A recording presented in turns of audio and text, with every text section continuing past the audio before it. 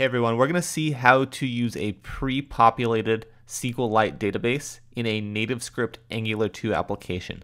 So this is actually a continuation on a tutorial I recently did where I showed you how to use SQLite in a NativeScript Angular 2 application. That tutorial did not use a pre-populated database. It used a database that you create and you populate via the app. So this tutorial will be using a database that we create elsewhere and then load it into the application.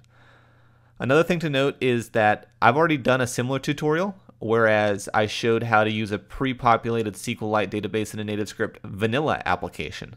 It did not use Angular 2. In fact, it didn't even use TypeScript, it used JavaScript. But like I said, this is an Angular 2 tutorial, and it's also a continuation on a previous one that I did. So I will show you what the previous application did, and then I'll roughly go over the source code. I won't go into depth though, just enough to let you know where we stand. So let's go ahead and run this application. I'm already in that directory. I already have my simulator up. This does work for iOS and Android, but inside of our terminal, type the following: TNS emulate iOS. Alright, so the application is open. There is no data in the database currently. This is one that the application generated. So I'll click Add. And it added my name not only to the list of data, but that data is actually being read from the SQLite database. So it inserts into SQLite, then it reads it and populates this list. And it is static data. I can hit Add as many times as I want, and it'll keep adding it to this list. This list, it looks a little funny on iOS. That's just how iOS does things. Where it has these like ghost phantom columns or rows after it. You can fix that with styling. It's an iOS thing, not a NativeScript thing. But let's go ahead and quickly review the code that made this possible. So what we did is we kept all of our code in the app-component.ts file and the app-component.html file. So in the TS file, the first thing that we really did was we found our constructor method.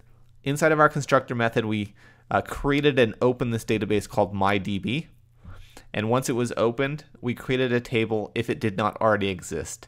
That table was called people, and it had a column for ID, first name, and last name. Once we created that table, or maybe it was already created, we store that database instance, the open instance, inside of the database variable, and we fetched all of the data from that database. So if we look at the fetch function, if I scroll down, we did a select statement, so we select all columns from people, and we really parsed that data, the result set, into an object which we pushed into that people array, which we show on the front end. When it comes to inserting data into that database, what we did is we called a simple SQL insert statement. We inserted the first and last name, the ID being a primary key that auto increments, so we didn't have to worry about that. But the data that we're inserting is very static. It doesn't change. I wanted to keep it simple and not use any kind of user-generated input. When it comes to the front end, I'll go to the HTML file. The front end is just a very basic front end. It has an action bar. It has an insert, like an add button on the top in the action bar. And when we click it, it calls the insert function, which adds my first and last name. It also has that list where we loop through the array of people and display the first and last name on the screen. So that's just a very basic example. So again, I go into way more detail in the previous tutorial, but what we want to worry about now is using that pre-populated database. And the reason why you might do this is because maybe you have to ship your application with, I don't know, 10,000 records of data, and you don't want to have the user download that. You want to ship it with your app so it's ready to go. There's plenty of other use cases for this, but that's maybe just one example. So what we're going to use here is one of many possible tools. This tool is actually called DB Browser for SQLite. This is my preferred tool for this task.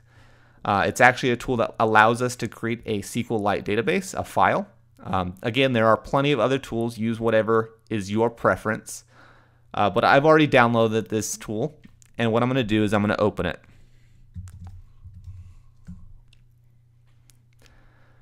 So when you open up this tool, it'll look something like the following. So the first thing we want to do is we want to create a new database.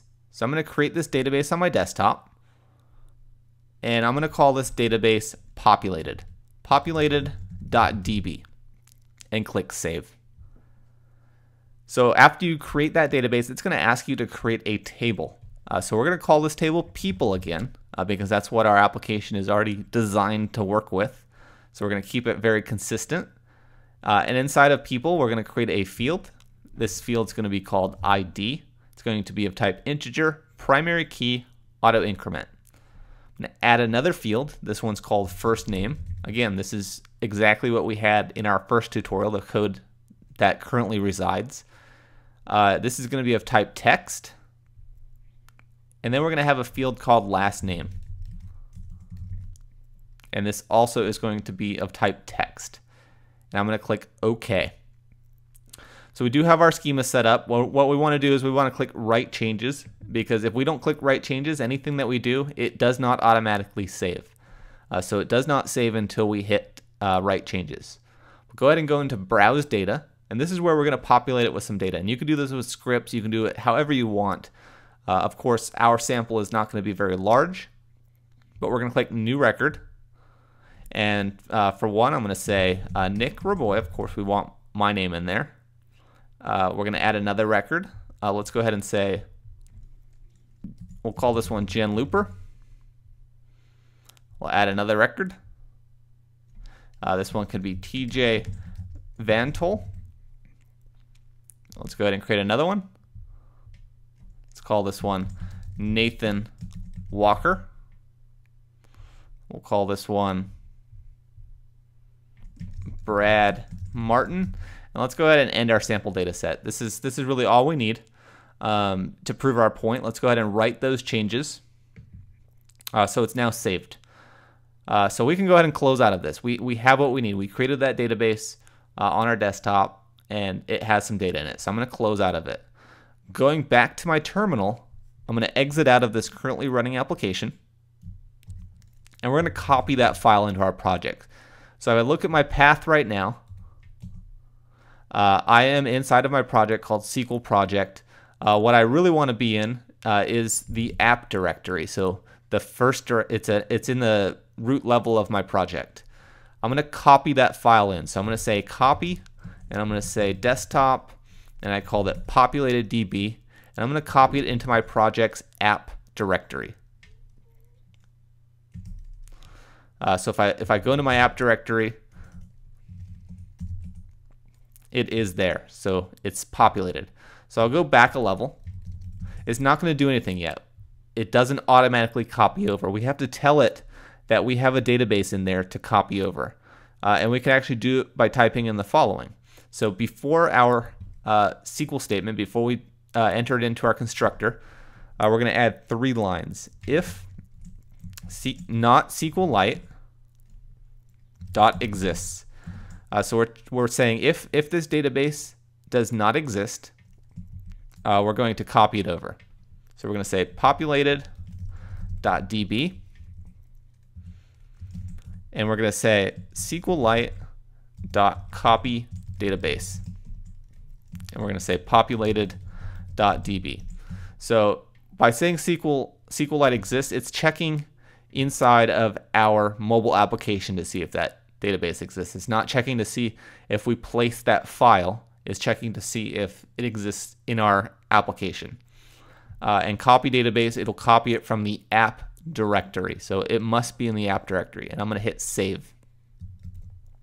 We also need to change this to, instead of my.db, we're going to change this to populated.db. So that way it's going to first look for that copied database. If that copied database doesn't exist because maybe we don't have something to copy over, or maybe we made a typo, it'll proceed as normal either way. So it'll open it or it'll create it and open it. Our populated database already has the table people, so it's going to succeed. It's not going to create a new table. It's not going to drop our table. It's just going to skip over it but still enter the success. So let's go ahead and give it a shot and see if it works. So we're going to say TNS emulate iOS.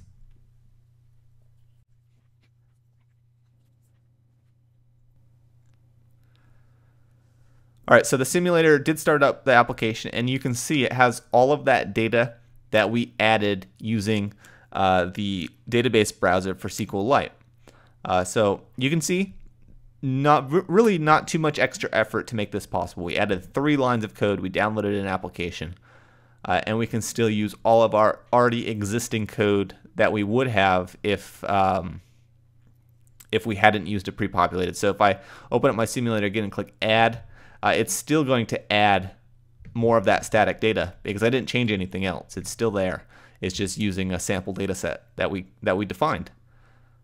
So I definitely recommend that you check out the previous tutorial if you want to know more about SQLite and NativeScript, or if you want to check out vanilla NativeScript without Angular 2. I also have some tutorials on that as well.